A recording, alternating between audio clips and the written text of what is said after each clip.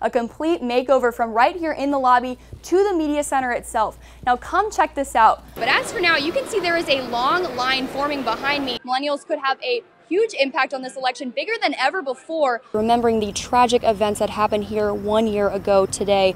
Guys, the excitement is brewing here at the Watsco Center, where the homecoming concert is set to kick off here in a little less than an hour. A living museum full of trees from all over the world, and students are still picking up the pieces. Being a hurricane had been Daniel's dream ever since he first put on a football helmet and uniform when he was just 11 years old. This ballroom was transformed into a walk-in donation bank. It's one of the largest freestanding simulation hospitals in the world. An interactive media screen. How cool is that? Mark Light shakes are a staple here at baseball games, and I got the chance to try one myself earlier today. I was here yesterday to find out more about the structure and how it'll bring broken hearts together.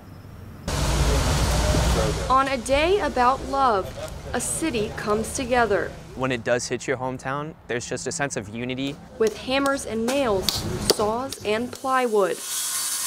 To say it's a labor of love would be an understatement. I think this place is just beautiful. It's the Temple of Time, built in 2 weeks by this guy, David Best, his crew and volunteers from across the city of Coral Springs. There's a lot of swerving in there. On a cloudy morning in South Florida, It's cold.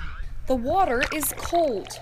But these divers have a job to do. I'm really excited. This is one of my favorite dives of the year. 3, 4, 5. It's a critical situation. 7, 12. This man has multiple gunshot wounds, and nurses are working to save his life. 27, 28, 29. And then 2 words. Simulation complete. Simulation complete. Here's the catch. This man was never actually alive because he's a mannequin.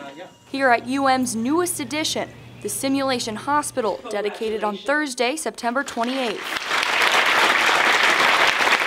This is one of my amazing oaks. It was 40 years ago when Shawnee Chassie of North Miami realized she had a thing for trees. I know that we're connected. I love them. She can tell you the name of every tree in her yard. This is the Langy Lang Gumbo Limbo. All right, I'm gonna give it a try. Wow, that's really good. It was tied up to a stake. It had 3 white posts. He's talking about a rare tree from Africa, now gone.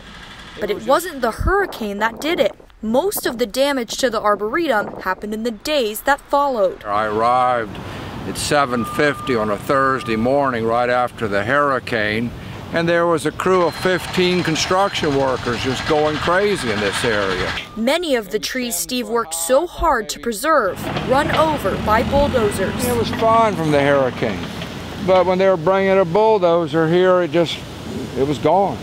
I think everyone really gave their all out there. I know I tried to do as much as I could, so. He plays for the Warriors, America's wounded warriors, soldiers who've served in the United States military and have made it back home, some missing arms, legs, or both.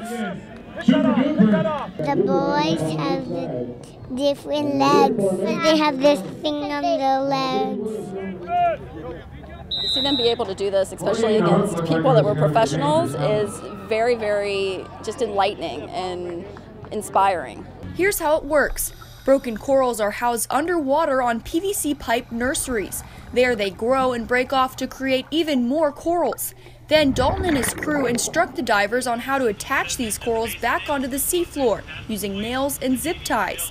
Within months, the corals have grown over the nails and are well on their way to creating a new reef. You cannot compare a 10-year-old that has a concussion from hitting a soccer ball to a professional athlete that's been playing for many years. And I think that's where the conversation has to really change. The Individual Achievement in Newscast Award goes to Head Games, Erika Orstad.